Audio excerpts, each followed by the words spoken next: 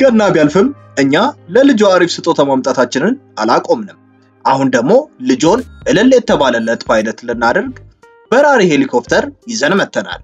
ለአጠቃቀም ቀላልና አዝናኝ ከቤተሰብ ጋር ሆነ ብቻውን የሚጫወቱበት በራሪ ሄሊኮፕተር ሪሞትና ቻርጀር ያለው እስከ 15 ጫማ ከፍታ ከፍ የሚል ክንፎቹ ፕላስቲክ በመሆናቸው ህፃናትን አይጎዱ።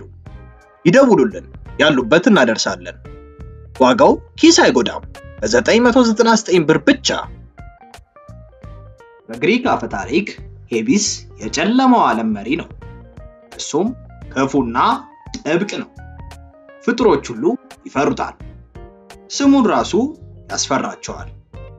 ይሁንና መልካም ሰው ሊሆን ይችላል። እንዲህ ክፉ የሆነ ሰው ልብ የሚሰርቅ ይኖር ይሆን?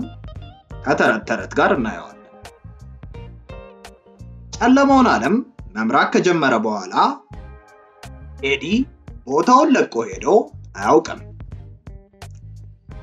ሰላም ወንድሜ፣ ለረጅም ጊዜ ተጠፋፍተናል። እዚህ መጣ አታውቅም። ምን ፈልገህ ነው? ነገ ኦሎምፒስ ድግስ ያዘጋጃል። ለጋብዘህ ነው። ድግስ ውስጥ የለውበትም። ታውቃለህ አይደል? ታው እንጂ ለመቶ ዓመታት እኮ እዚህ ቆይተሃል። መተፈታ በል እንጂ። ነገ በኔ ፋንታ ትሄዳለህ። ኤዲን ሳይሰማው ዙስ ወዲያው ጠፋ። ከዛም ኤዲ በነጋታው ወደ ኦሎምፒስ ሄደ። ድግሱ ውስጥ ምንም ደስተኛ አይመስልም። በመናፈሻ ውስጥ ተቀመጠ። ድግሱንም ስቴፋን ተቀላቀለች። የዴሜቴ ልጅ ናት። የአታክልት ጌታ። ሰዎች የስቴፋኒን ውበት ያደንቃሉ። እሷም አመስግናት ሄዳለች። እነሱን ለማምለጥ ስቴፋን ጊዜያት ፈጀች። ወደ አትክልት ቦታውም ደረሰች። ወይ ይቅርታ፣ ፀጉሩ ደስ ይላል። እዚህ ጋር ልቀመጥ? የረበሸሽው መሰላት። ልትሄድም ስትል ሴዲ ድንገት አወራ። ያንቺ ምርጫ ነው። ድግሱ አልተመቸህም? አንቺ ውብ ነሽ። ድግሱ መሃል መሆን ላይ አለብሽ። ለምን መጣሽ? የሴዲ ጥያቄ ስቴፋኒን አሳፈራት። ድግሴ መወድ አይመስለኝም። ሰዎች ያስቸግሩኛል። ጎበዝ ሳቅ። የረበሽኩ መስሎኝ ነበረ። እንደዛ ከሆነ በምድር ላይ እንንቀሳቀስ። እሺ ደስ ይለኛል። ሴዲም ስቴፋን ጋር ከኦሎምፒስ ወጡ። ወደ ሰላማዊና ውብ ሐይቅም ተጓዙ። ካሌና ቲኮቶ የመጀመሪያዬ ነው። ስለምትወደኝ እንድሄድ አትፈቅድም። የትም ብሄድ ሰፎቹ ይነግሯታል። ወጣ ትወስደኛለች። እሷም ያን አስቸጋሪ ፍጡር አራራችው። ከኔ ጋር ወደ ጨለማው ምድር ከመጣሽ አታገኝሽም። የምር ወደዛ ሄጄ ስለማላቅ አየው ደስ ይለኛል። የማልመልስሽ መስሎሽ ነው? በዚሁ ቃል እገባለሁ። በደህና መልሰሻለሁ። ትንሽ ካሰበች በኋላም ተስማማች። ሄዳም ኤዲ ወሰዳት። በዛ ጊዜ በኦሎምፒስ እናቷ ልጇ እንደሄደች አስተዋለች። ፍለጋም ወጣች። ልጅ ስቴፋንን አይተሻል? አይ አላውቅም። አላውቅም። ስለ ይሄ ነገር አዲስ የታዋቂዎቹ ሚኒየኖች በራሪ መጫወቻ ይዘንሎ ልጆቾንና ቤተሰቦን እንዲህ ሳቅ በሳቅ ልናረጎ ተዘጋጅተናል። በእጆ በእግሮ በሪሞት ይዝናኑበት። ንቅናቄ የሚከታተል የራሱ ሞሽን ሴንሰር ያለው ከወንድም ከእቶ ቤተሰብ ጓደኛው ጋር ይጫወቱ። የራሱ ቻርጀርና ሪሞት ያለው ይዘዙንና ለረጅም ጊዜ ይጫወቱበት። ዋጋው ተመጣጣኝ በ999 ብር ብቻ ይደውሉ። ያሉበት እናንተን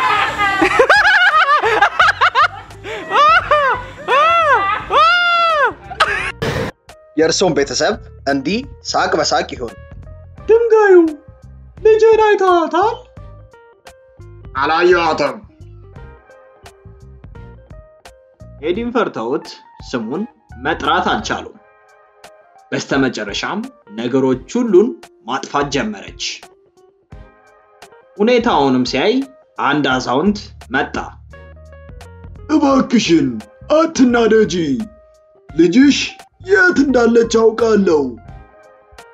ቶሎ ንገረኝ። ጨለማው ዓለም ውስጥ ናት። ሴዲስ ነው የወሰዳት። ሴዲስ ልጄን ደፍሮ ይጠልፋል? በፍጹም አልጠለፋትም፣ ፈቅዳ ነው ሄደችው። ሴዲም ምንም ክፋት እንደሌለው አይቻለሁ። ለማለም መሄድ አልችልም። ዙስ ይረዳኝ ይሆናል። ደሚቲም ወደ ኦሎምፒስ ተመለሰችና ለዙስ ሁሉንም ነገረችው። ሴዲ ከሁሉም ኃያል ነው። ለልጅሽ መልካም ነው። በፍጹም ልጄ የሱ አይነት ክፉ ሰው ጋር አትሆንም፣ አልፈቅድም። በእንደዚያ ያለ ጨለማ ውስጥ አትሆንም። እሺ ወደዛ ልኬ እንድትመለስ አደርጋለሁ። የዙዝን ትዕዛዝ በመቀበል ኤርሚ እሷን ፍለጋ ወደ ታች አላብ ሄደ። እሱም ሴዲን አናገራትና ተግባቡ። ሰዎች የሚሉት ተቃራኒ ነህ። አንተ ክፉና መጥፎ ትመስለኝ ነበር። ያናደደውን ሁሉ የምትቀጣ ይመስለኝ ነበር። ነገር ግን እንደዛ አይደለህም። እና እንዴት መስልሻለሁ? አንተ ደግና ሩሩህ ነህ። ሰዎችንም ታስደስታለህ። በመውራት ላይ ያሉ ስቴፋን ሳታየው እንቅፋት ነበረ። ሄርሚስም መጣ። ሰላም ሴዲስ፣ ኃያሉ ነኝ። አለቃ ዙስ ስቴፋንን ወደ እናቷ እንድመልስ አዞኛል። ትንሽ እንድቆይ ፍቀድ፣ ራሴ እመለሳለሁ። እሷ ስላላገኘችሽ አታክልቱን እንዳለ አጥፍታለች። አሁንም ካልተመለሽ ፍጥሮች እንዳለ ይጠፋሉ። አሁን ከተመለስኩኝ ወደዚህ መምጣት አልችልም። የበለጠ ጥልቅ ትሆንብኛለች። ቃል ገብቻለሁ። ግን እኔን ማየት ከፈለግሽ ጥሪ። ይህም ፍራፍሬ ብቻ ከበላሽ ተመልሰሽ ወደዚህ ትመጫለሽ። ይጂ ወደ እናትሽ ተመለሺ። አንድ ቀን የዚህ ግዛት መሪ ትሆኛለሽ፣ ንግስት ትሆኛለሽ። የሚያስቸግሩትን እንዳለም እቀጣቸዋለሁ። በመንገዷ ላይ ስቴፋኒ የሰጣትን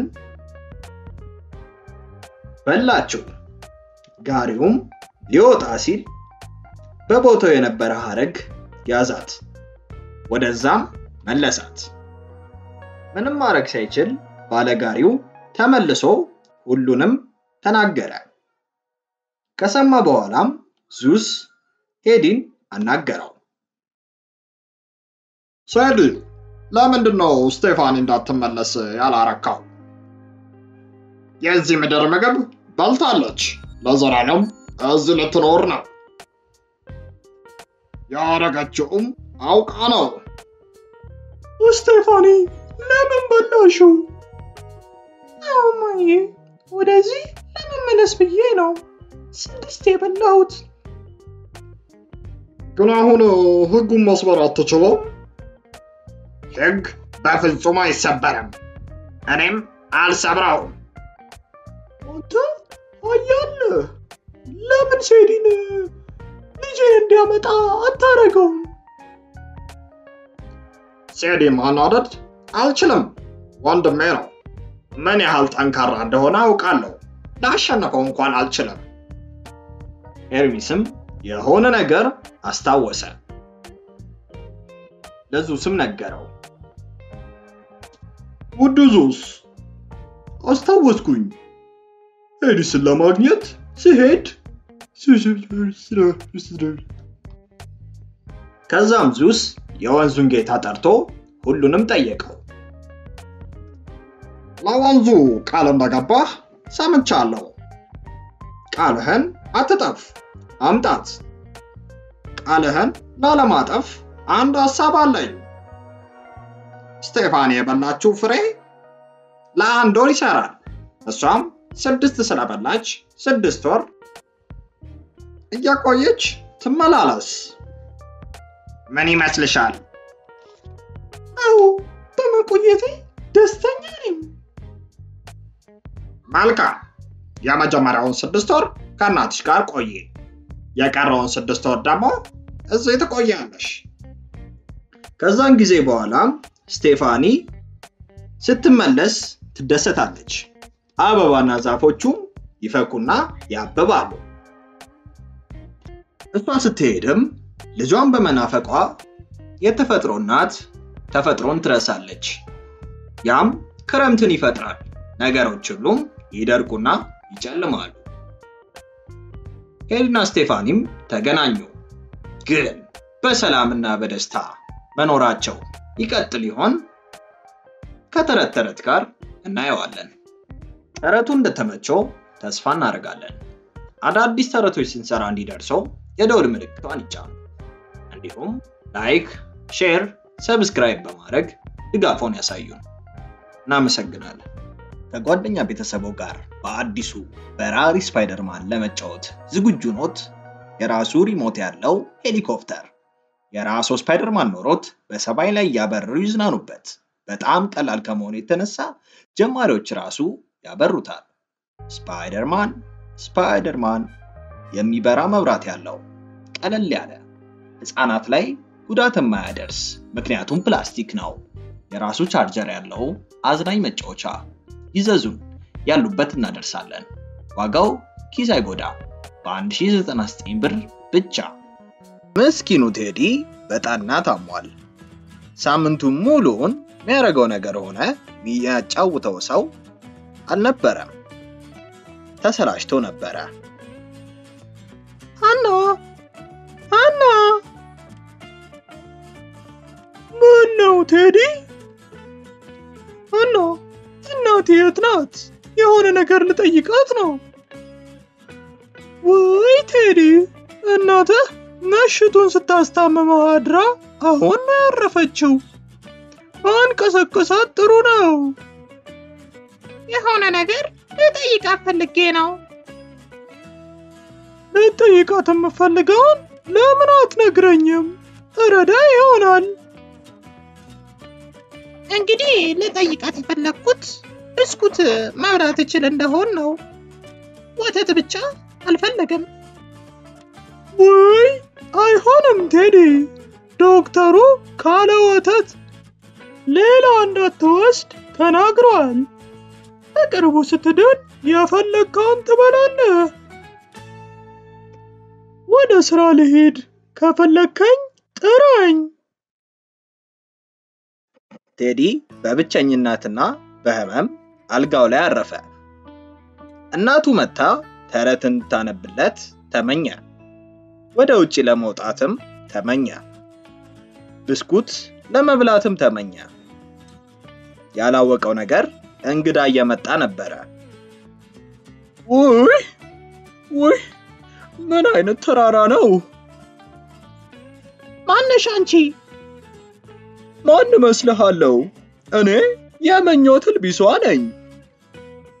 ምን እንደሆነ አላውቅም። እንግዲህ አልጋ ነው። እኛ ኤልቢሶች በሰዎች ቤት ውስጥ እንኖራለን። እንዳንተ ያሉ ህፃናትንም እናንከባከባለን። ተረት ማየት ትፈልጋለህ ቴዲ? መስማት ትፈልጋለህ ማለትሽ ነው? አይደለም፣ ማየት ነው ያልኩህ። ቆይ ምን እንደሆነ ታያለህ። አንድ ጨዋታ እንጫወት። መሬት ላይ ካሉት ሳጥኖች ላይ አንዱን ምረጥ። እሺ፣ ቢጫውን መረጥኩኝ። እሺ፣ ተመልከት እስኪ። እስከ 7 ሲባዛ በ7 እስክቆጥር እየው።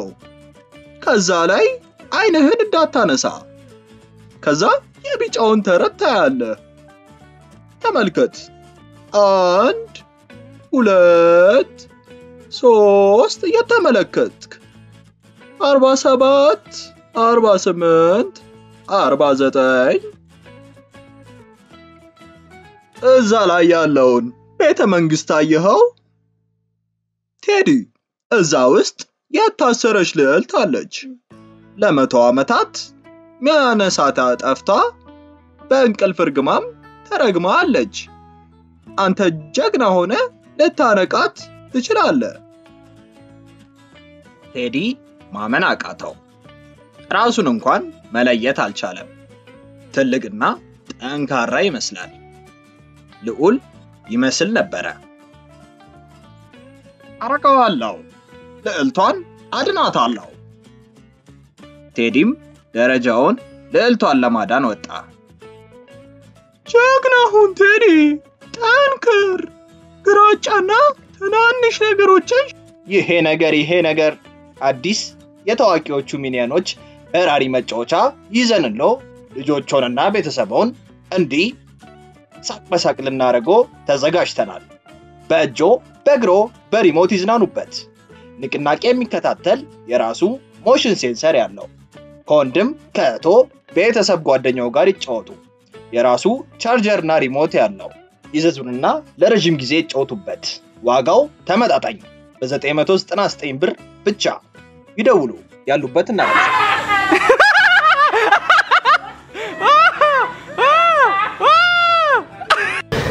የእርሶን ቤተሰብ እንዲህ ሳቅ በሳቅ ይሁን። ሸሽ እዚህ ቤት። ቴዲ በሩን ሲከፍት የሆነ ነገር ተሰማው። 5 ግድግዳ ነበረ። 3ቱ ደግሞ በር ነበራቸው። አንዱ የእንቁ፣ አንዱ የከበረ ድንጋይና 3ኛው ደግሞ የኤሜራልድ ነበረው። ጥያቄው ግን ከየትኛው በር ጀርባ ልዕልቷ ተኝታለች ነው። ቴዲ ቆሞ ሲያስብ ሹክሹክታ ሰማ። ወደ ውጪ ወደ ውስጥ፣ ወደ ውጪ ወደ ውስጥ፣ እንደ ብርሃን ፈጣን ሽከርከር። ስሽከረከር አንድ ይሳሳት አንድ ይርሳ፣ ግንድሬ በቅርቡ ይለቅ። ድምፁ የሚመጣው ከ4ኛው ግድግዳ ነው። በላዩ ላይ ሸረሪት ድር ነበረ። በአብረቅራቂው ድር ላይ ቁጭ ብዬ እያየሁ ሳላርፍ ትንሽ አርፍና እንደገና ጀምራለሁ። ትንሹ ቴዲ እርዳታ የሚጠይቀውን አገኘ። ትንሹን ፍጡር። አቶ ሸረሪት፣ ላድናት ያመጣውን ልዕልት የት እንደተኛሽ ታውቃለህ? ልዑል ጀግናው መጣ። ደስ ይላል። የት ትሆናለች? ከኤሜራልዱ በር ጀርባ ካልሆነ ከሁሉም ውቡ በር። በመጓጓት ቴዲ ወደ በሩ ሄደ። ሸረሪቱን ማመስገን ረስቶ ነበረ። በሩን ከፍቶም ወደ ውጭ ወጣ። ግን ራሱን ከቤተ መንግስቱ ውጭ አገኘው።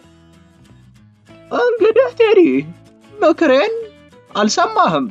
ብልህ መሆን ነበረብህ። ተረቱን ትተን እንመለስ። በፍጹም እንደገና ልሞክር። አሁን አድናታለሁ። እሺ፣ እንደዛ ከሆነ ይህን ይዘኸው ሂድ፣ ይረዳህ ይሆናል። እና አስታውስ፣ ግራጫና ትናንሽ ነገር ሽሽ። ቴዲ ቤተ መንግስቱ ተመልሶ ገባ። አሁን ጀግናው በለህ ሆኗል። እንዲህ እንዴ ቢወድቅም አሁን ሊያሸንፍ ይችላል። ዳይመንድ ከሁሉም ደምቆ የሚታይ እንደ ብርሃን የሚያበራ ዕውቀት ነው። ዳይመንድ በር። ቴዲ በሩን ከፍቶ ዞር ብሎ ሊያመሰግነው ሲል ራሱን እንደገና ተንሸራቶ ውጭ አገኘው። ታዲያ እንዴት ነበረ? አይ አልሆነም። ማስጠንቀቂያዬን መስማት ነበረብህ። ምናልባት ጀግና አይደለህም። ወደ ቤት እንመለስ። አንዴ ልሞክር። አሁን ልዕልቷን አገኛታለሁ። እሺ፣ የመጨረሻ ዕድልህ ይህ ነው። ይህን ውሰድ፣ ያገለግልካል። ልክ ሲቀበላት ወደ ውብና ውድ ዋንጫ ተለወጠ። ቴዲ ደረጃውን ዋንጫውን እኪሱ ውስጥ ከቶት ወጣ። ድምጿንም አስታወሰ። ግራጫና ትናንሽ ነገሮችን ራቅ። ጀግናው ብለህ ሆኖ መጣ። ቀዩን በር ሞክር፣ ቀዩን በር። ከዛ ልዕልቷን ደግማ አትፈልግም። አይሆንም። ሁለቴ አሳስተኸኛል። ሶስቴ አልታለለም። ሸረሪቱ ቆም ብሎ አየው። ጥግ ላይም በድር የተሸፈነ በር አየ። የት መሄድ እንዳለበትም አውቆ የአስማት ሰይፉን አወጣ። በሩ በከባዱ ቢዘጋም አንዴ መጥቶ ሰበረው። ወደ ውስጥም ሲገባ ወርቃማ ሸረሪቱስ? ቴዲ አይኑ ፈጠጠ። እናም ተመለከተ። ረስቶት ነበረ። ሸረሪቱ ግን አልረሳውም። በመሬት ላይ ወደ ልዕልቷ ተጠጋ። ቴዲ አይቶት እግሩን አነሳና ጨፈለቀው። ወርቃማው ቤተ መንግስትም ተንቀጠቀጠ። ልዕልቷ ተነስታ ቴዲን ያዘችው። እርግማኔን አስነስተዋል። በቤተ መንግስቱ ኖረህ ንጉሴ ይሁን። ግን አልችልም። ምክንያቱም ልዕልቷ ይዛው በየቦታው ሮጠች። ቴዲ እናቱ ስለምትናፍቀው ልዑል ሆኖ እዛም መቆየት አይችልም። ይህ ሁሉ ያንተ ነው። ልዕልቷ በሩን ስከፍተው ሲያይ የወርቃማው ቤተ መንግስት ጠፋ። ሁሉም ነገር ጠፋ። ድምጹም ደረጃውም ተሰለበ። አልጋው ላይም ተመለሰ። ሃናንም ከኩሽና ድምጿ ይሰማ ነበር። ይህ የተረቱ መጨረሻ ነው። ተመቸህ? ውብ ነበረ። ጋደም ብሎም በፈገግታ አሰበ። ልዕልቷ ደስ ስትል ቴዲ የእናቱን ኮቴ ሰማ። እልቢሷም ተሰለበች። ባክሽን አትሂጂ። መሄድ አለብኝ ውዴ፣ እናትህ መጥታለች። እናቱ በሩን ከፍታ ፈገግ አለች። ወየው ምን አይነት ቁልቁለት ነው! ከጓደኛ ቤተሰቡ ጋር በአዲሱ በራሪ ስፓይደርማን ለመጫወት ዝግጁ ኖት? የራሱ ሪሞት ያለው ሄሊኮፕተር የራሱ ስፓይደርማን ኖሮት በሰማይ ላይ ያበሩ ይዝናኑበት። በጣም ቀላል ከመሆኑ የተነሳ ጀማሪዎች ራሱ ያበሩታል። ስፓይደርማን የሚበራ መብራት ያለው ቀለል ያለ ህፃናት ላይ ጉዳት የማያደርስ ምክንያቱም ፕላስቲክ ነው። የራሱ ቻርጀር ያለው አዝናኝ መጫወቻ ይዘዙን፣ ያሉበት እናደርሳለን። ዋጋው ኪስ አይጎዳ በ1099 ብር ብቻ።